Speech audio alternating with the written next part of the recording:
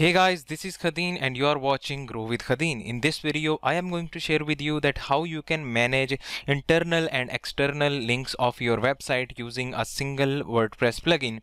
Basically, in this video, I'll share with you that how you can manage the external links, internal links, how you can set custom rules, default values for the links, for the internal links, external links, and also how you can set up a page like YouTube or Facebook. When you leave the website, it says you are leaving the website, and how you can add that custom page to your website as well. So when someone on your website would click an external link, would go to an external website, third-party website, you will give a warning that you are going to an external website. And also how you can set up the rules, like if someone clicks on an external link, the pop-up is shown. And also on external links or internal links, you can set some rel attributes, like no follow, no refer, or these kind of attributes. So to do that, you will need a plugin which is WP Links. So just go to plugins and click on add new, and after you will click on add new, you will go to the WordPress repository and search for WP Links. And when you will search for WP Links, you will get this WordPress plugin at the top. It has 100,000 plus active installations and good rating.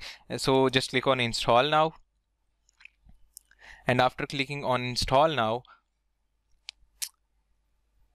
you will have to click on activate. And this plugin would be activated in a while. So here you go, the plugin got activated, and now here you can see we have an option for WP external links. So I'll just go to WP external links now, and here we are on WP external links. So I'll just remove it. But before just customizing anything, I just want to tell you, if you haven't subscribed to my YouTube channel, so just click on subscribe button and click on bell icon, because if you haven't subscribed, you are missing out a lot. I used to upload latest digital marketing, web design, WordPress, and passive income tutorials and ideas on my YouTube channel. So you can subscribe to my YouTube channel, and I have courses on several topics. So if you want to get information about those courses, my profile is also in description. And if you want to get access to those courses for free, you can subscribe to my newsletter and follow me on Instagram, because I used to publish giveaways on monthly or weekly basis, where you can grab those paid courses for free. So let's get back to the topic. So here we are on WP external links. So first of all, you just have to click on apply these changes. Right now we are on this external links tab. So we have external links, internal links, excluded links, exceptions tab, 4 tabs. These 4 tabs are with these 3 tabs are with the pro version, but I have the pro version, so I'll tell you that how you can grab the pro version and how you can use it. I'll also tell you about the pro version as well. First, let's talk about free version only. So first of all, setting for external links, apply these settings. Then you can enable it or disable it if you want. If you want to, these settings to work, then you can enable it, or if you want to disable these settings, you can just disable them. Then open external links as.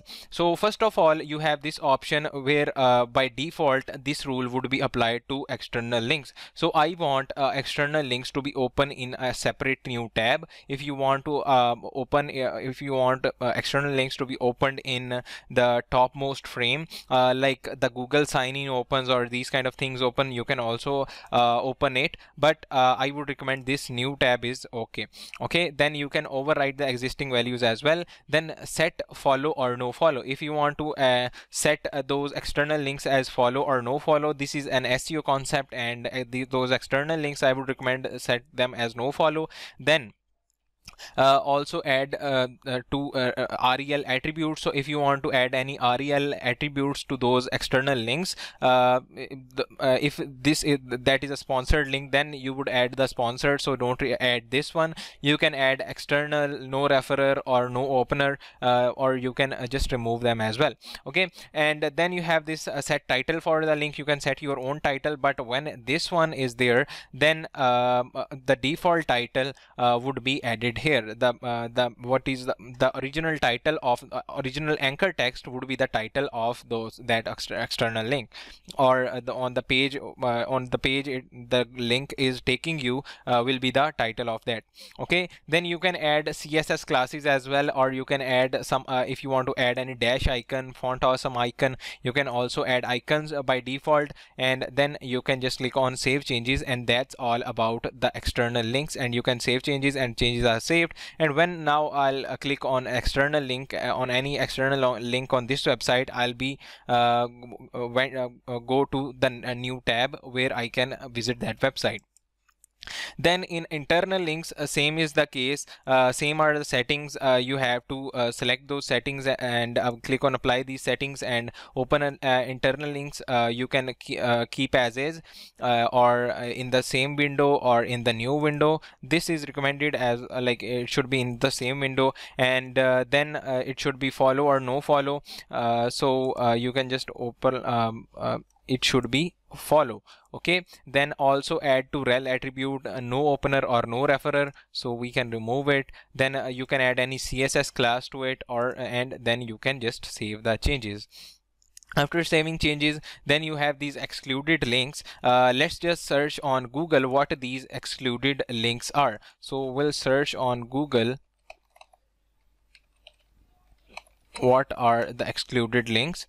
So on what Google says about the excluded links is, here we have the first post about from the WP external links. The term excluded might be used by them for something, but it's not related to what excluded means in WP external links. In our case, excluded just means links special cases of handling links by the WP external links plugin. It has no influence on how Google and other search engines track your links. It means this is the term by WP external links itself, on which those two rules doesn't apply. So you can also set the settings for this option. The options are all the same, but the tabs are different, the type of links are different. Then you have some exceptions. If you want to add any exceptional rules for exceptional links, you can just go to the exceptions and set those exceptions as well.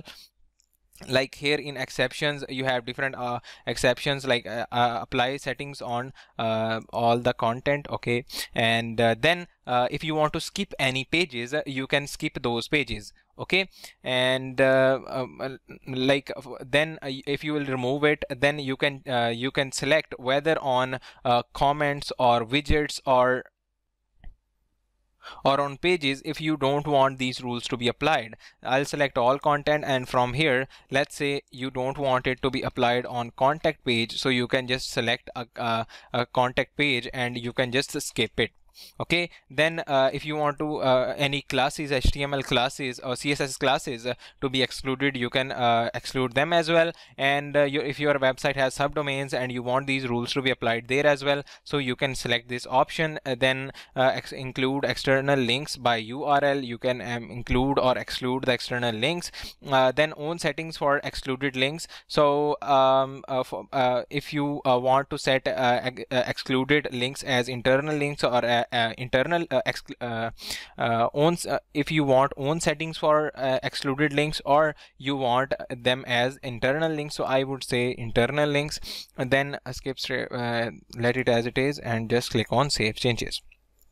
And after the changes are saved, then you have this link rules, exit confirmation, link checker, and the support option. You have to get the pro version to get all these things, so just click on get pro now. You have to select a plan. You have personal plan, team license, and agency license. So you can click on any of these plans, and you will be redirected to the checkout page. There you can just check out and add all your information like email address, and then you'll have to continue here, add your country, and then select pay by card or pay by PayPal, and you can pay and get access to that tool. But right now I have access to the premium version of the WP link, so I'll be using that premium version. You will have to go to the dashboard, then just go to the download plugin and download that plugin, and then you have to go to this manage licenses option, and you will get a license, and just copy that license, go to plugins, click on add, just do this, and click on add new. And after clicking on add new, you have to click on upload plugin, and here just click on choose file, select the plugin and click on install now, and you will have to replace the free pro version with the free version. So after clicking on install now, it would be installed, and now you can just replace the current with uploaded. Okay, and then just copy the license key, and you will have to paste it here. Just go to WP external links, and here you will have to add your license key. I would pause the video and activate it, because if my license key is shown, anyone can activate with it without like buying it, and it would be like loss for me. So I'll just pause the video and get back to you after it is updated.